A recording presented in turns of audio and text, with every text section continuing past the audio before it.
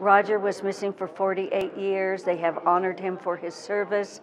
They never stopped looking for him. They knew where his crash site was, but they couldn't find any evidence of anything about him until they found a single dog tag.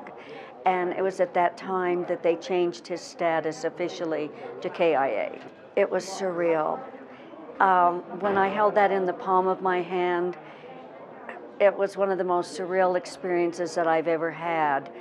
All the memories just flooded, and it was as if that I was reliving the past.